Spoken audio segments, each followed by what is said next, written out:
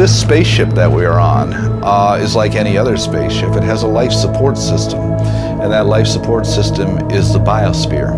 And it provides us everything we need to live on spaceship Earth. The food we eat, the energy that we need, the light, it regulates the temperature, it regulates the weather. And the biosphere is maintained by a crew of citizens on board spaceship Earth. And that crew are all of these myriad of species that share this planet with us. So we're all in it together that way. But many of the crew are more important than others. Some species are just plain passengers, not doing really too much, but having a great time, entertaining ourselves.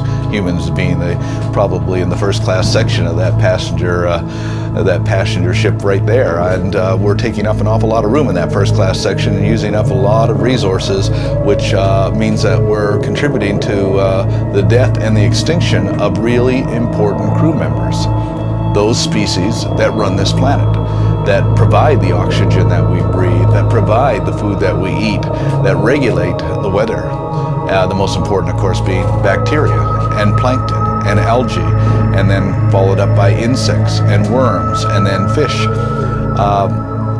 People get upset when I say that worms are more important than people, but on spaceship Earth, worms are more important than people because we need the worms to run the spaceship. We don't need people to do it.